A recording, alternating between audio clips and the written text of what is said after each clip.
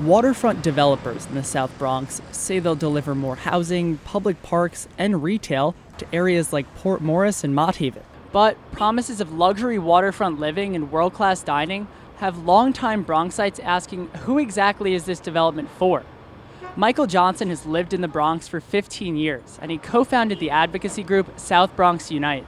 We have about 90,000 people living in our community, and Mott Haven and Port Morris have no access to the waters that surrounds them.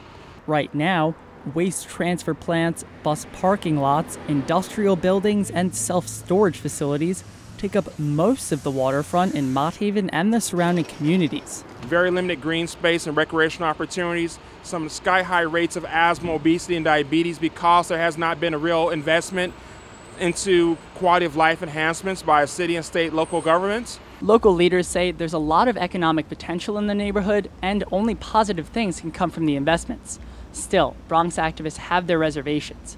Johnson says if developers fail to listen to local voices, their investments could lead to displacement and gentrification.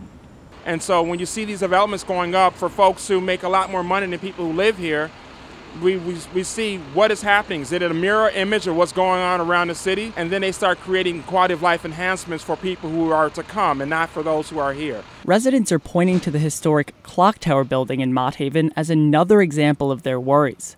It's a converted piano factory that now serves as a market-rate housing complex right across the street from the waterfront development sites.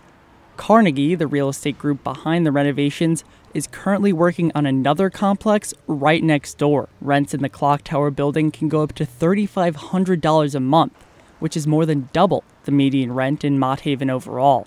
For BronxNet, I'm Andrew Seger.